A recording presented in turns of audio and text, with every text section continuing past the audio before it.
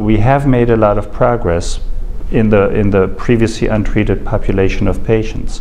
The addition of chemoradiation, not totally satisfactory because it is toxic, has elevated cure rates. The discovery of HPV as a profile and, if you will, a new type of head and neck cancer has allowed us to greatly distinguish patient groups and distinguish risk factors, distinguish prognosis, and increasingly distinguish treatment approaches.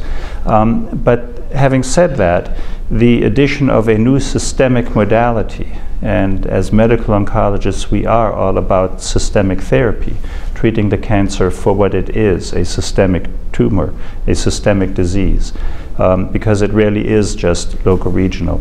It is very exciting.